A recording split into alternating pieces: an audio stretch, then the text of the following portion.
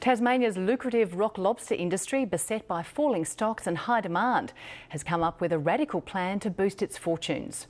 It's funding a project to relocate juvenile crayfish on the west coast to waters where they'll grow faster and bigger. 7 years of trials have shown the science works. Now industry wants to know if it will make a profit. Found in deep water off Tasmania's southwest coast, these crayfish are too pale and too small for commercial fishing. These locations where the growth rates are slow just have phenomenally high densities of lobsters. That's something I think a lot of people don't appreciate.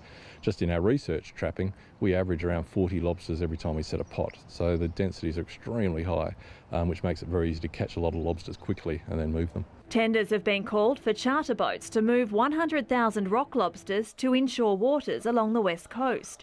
Trials have shown the fish become much bigger and redder after only a few months.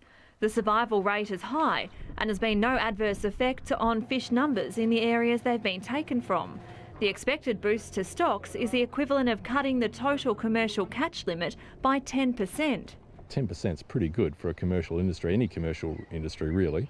And it's just a pilot. So in the future, the gains are really very substantial. Which is why the rock lobster industry is funding the commercial pilot. We know that it works, but now what we've got to prove now is whether we can do it on a commercial scale. In other words, that it doesn't cost us more to do it than the benefit that we may get out of it. The intent really is to try to benefit all of Tasmania, because if you increase production on the west coast, that drags commercial effort away from the east coast, and that rebuilds lobster stocks on the east coast, which is good for recreationals and also good for dealing with this urchin barren problem which we have on the east coast of Tasmania. The rock lobster translocation project will run for 2 years. Cara Douglas, ABC News.